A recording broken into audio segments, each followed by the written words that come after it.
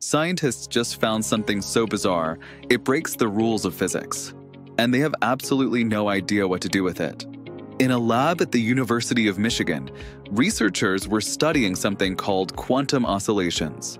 Think of them like tiny springs made of electrons, vibrating inside metals when you hit them with a magnetic field. But here's the problem. These oscillations were also showing up in insulators, materials that should never conduct electricity or heat. That shouldn't be possible. For years, physicists debated, is this happening on the surface of these materials or deep inside? The answer could unlock new quantum technologies. So the team did what any desperate scientist would do. They went to the National Magnetic Field Laboratory and cranked up the world's most powerful magnets.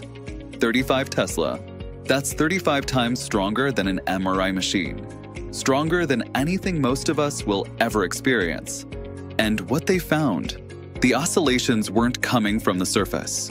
They were coming from the bulk, the entire material itself. Even crazier, under these extreme conditions, the whole compound started behaving like a metal, even though it's an insulator. One researcher admitted, "I wish I knew what to do with that, but at this stage we have no idea." They've recorded something remarkable, something that defies our understanding of how materials work at the quantum level. But what it means, that's still a mystery waiting to be solved. What do you think this bizarre discovery could lead to? Drop your theories in the comments below.